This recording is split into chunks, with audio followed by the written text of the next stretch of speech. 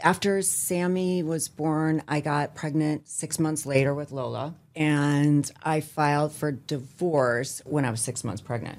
Denise Richards reveals why she got a divorce from Charlie Sheen when she was pregnant with their second daughter. We had a very high-profile divorce, so I understand the curiosity. The actress opens up on the Just Be with Bethenny Frankel podcast about her 4-year marriage to Charlie and its unraveling. Denise and Charlie welcomed their first daughter together, Sami, in 2004, and their second baby girl, Lola, in 2005, and finalized their divorce in 2006. He's such a great dad. He's so hands-on. The former Real Housewives of Beverly Hills star is also mom to 12-year-old Eloise, whom she shares with her husband, Aaron Pfeiffers. You know, the best gift we can give our kids is time, so I always try to, obviously they're my first priority.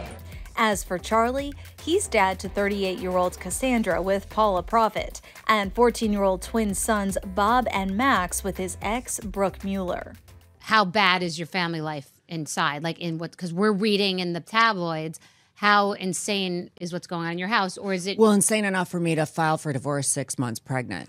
In a previous interview on the Divorced Not Dead podcast, Denise described what it was like living with Charlie during his drugs and alcohol relapse after previously being sober for the start of their relationship. The behind-the-scenes stuff was way worse than what was out there.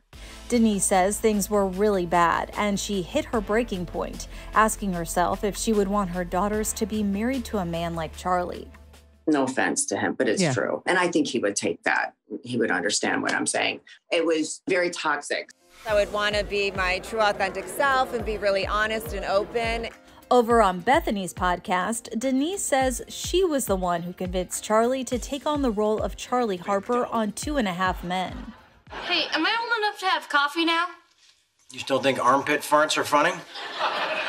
Yeah. Then no. The role earned him several Golden Globe and Emmy nominations.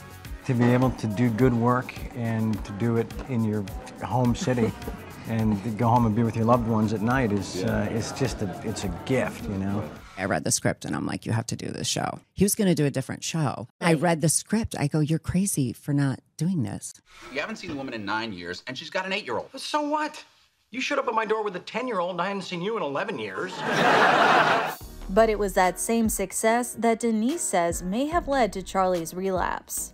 I think because the success of 2.5 Men and the money, I think, led to him getting back into not being sober.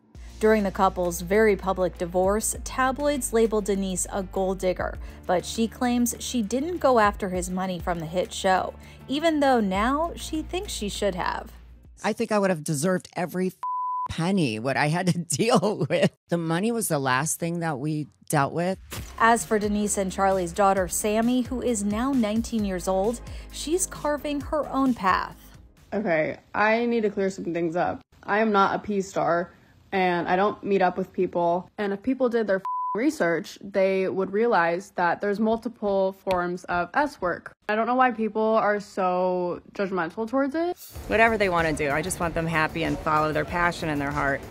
Yeah, Sami's living life on her own terms, choosing to undergo breast implant surgery, which forced her to kick her nicotine addiction. I'm on day 2 of no nicotine, and holy I literally haven't not been able to stop crying all morning. My whole body's shaking. This is the first time it's been without nicotine in 5 years. The caption, yesterday was rough, LMAO. I need to have a patch on because I'm literally gonna lose my if I'm recovering from nicotine and from surgery. I feel like I should have quit a long time ago.